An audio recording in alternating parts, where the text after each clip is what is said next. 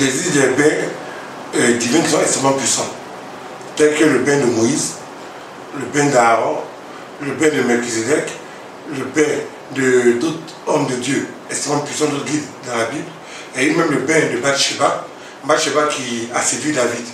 C'est-à-dire qu'il vient de se laver, David la connaît depuis longtemps, David ne l'a jamais désiré, David n'a jamais eu envie d'elle, David n'a jamais eu envie de coucher avec elle, il la connaissait depuis près de 20 ans. Et dès qu'elle a pris un bain, David était sous son charme. Une femme que tu connais depuis 20 ans, qui ne t'a jamais intéressé, un seul jour, après un bain qu'elle a pris, il était comme suggéré. Donc, c'est pour vous dire que bibliquement, les bains sont extrêmement puissants.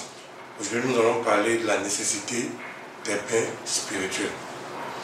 Et donc, je vais demander à tout le monde d'être attentif. Nous n'avons que 5 minutes pour comprendre la nécessité des bains spirituels et puis la différence entre les bains spirituels juifs et les bains spirituels ancestraux ou bien occultes.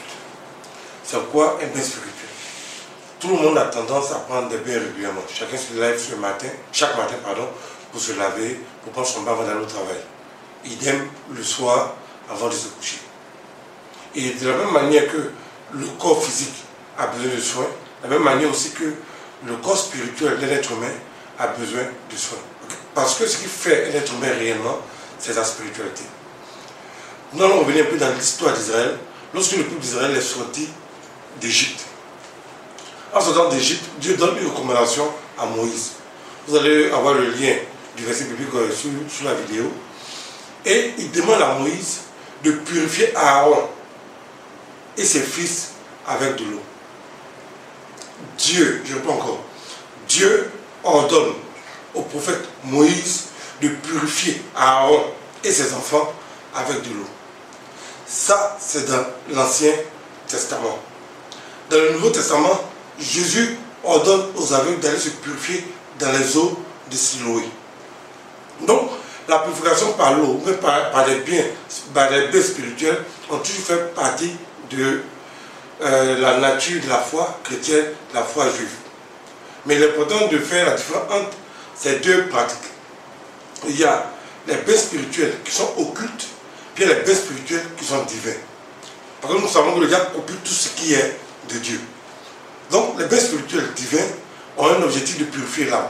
De la même manière que notre corps physique a tendance à se salir, notre corps spirituel aussi se salit à cause de nos liens de famille, de nos péchés, de nos impuretés, à cause de nos manquements et tout ça. Donc, notre corps spirituel aussi a besoin de soins. Donc, le sang de Jésus nous purifie de nos péchés. Mais je dis toujours, il faut faire la différence entre le péché et les conséquences du péché. Le péché, par exemple, je vais pas un exemple terre à terre pour que les gens comprennent très bien. Quelqu'un qui se lève puis s'en va chercher, par exemple, une femme mariée, ou une quelconque femme, par exemple, de manière illicite. Il a des rapports sexuels avec cette femme en question. Il a commis l'adultère. Donc, ça, c'est un péché.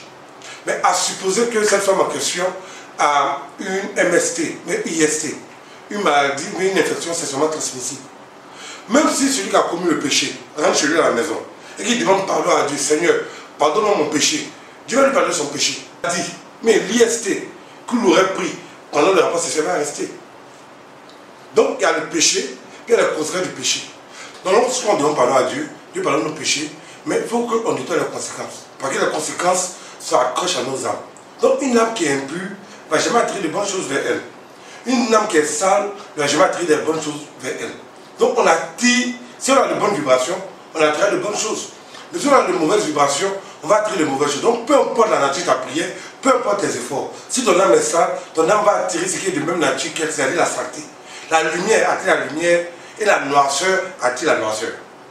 Donc les bains spirituels ont pour non seulement objectif de nous purifier, nous avons la possibilité aussi de mettre en mouvement l'action des anges dans la vie de chaque croyant. Différemment, vous savez que j'avais dit tout à l'heure que le diable copie tout ce que Dieu fait. Donc le diable, les féticheurs, les marabouts, les occultistes, les devins et tout cela font aussi des bains, mais pour vous mettre en relation avec les démons. Alors que les bains spirituels d'Israël, les bains juifs, le baptême chrétien nous met en relation avec les forces divines, les forces angéliques, les forces du Seigneur Jésus. Donc c'est important de comprendre cette notion-là. Donc on a eu 5 minutes pour comprendre comment la nécessité des bains spirituels fait la différence entre les bains spirituels divins puis les bains spirituels qui vont mettre en relation avec des forces démoniaques. Dans les prochaines vidéos, je vais vous expliquer comment ouvrir le chemin devant soi, comment attirer la lumière par des bains spirituels, comment être protégé contre les pratiques occultes, comment par les bains spirituels on peut reconquérir un être aimé, comment par les bains spirituels on peut obtenir une promotion professionnelle, comment par des bains spirituels on peut être protégé contre toutes sortes de tragédies.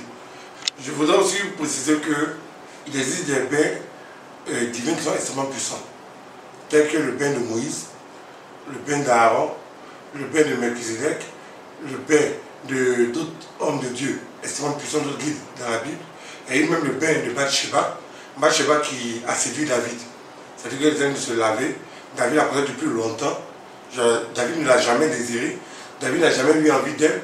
David n'a jamais eu envie de coucher avec elle. Il la connaissait depuis près de 20 ans. Et dès qu'elle a pris un bain, David était sous son charme. Une femme que tu connais depuis 20 ans, qui ne t'a jamais intéressé, un seul jour, après un bain qu'elle a pris, il était comme subjugué.